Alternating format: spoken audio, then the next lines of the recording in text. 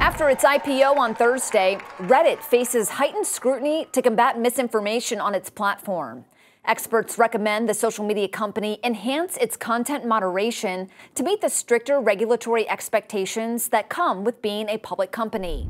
The CEO of Accelerate Financial Technologies argues Reddit's reliance on volunteer moderation won't hold up under the increased regulatory attention it's now facing, adding, "It's like relying on unpaid labor when the company has nearly $1 billion in revenue." With Reddit's revenue hitting $804 million in 2023, Klimochko believes the platform must invest heavily in trust and safety measures, potentially causing a significant surge in expenses.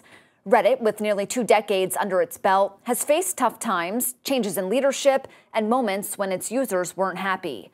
Even with 73 million active users, it hasn't turned a profit, losing $717 million, a significant increase from $467 million in losses in 2021, which is the same year it initially considered an IPO. However, despite not having made a profit since its launch, Reddit shares soared in their New York Stock Exchange debut.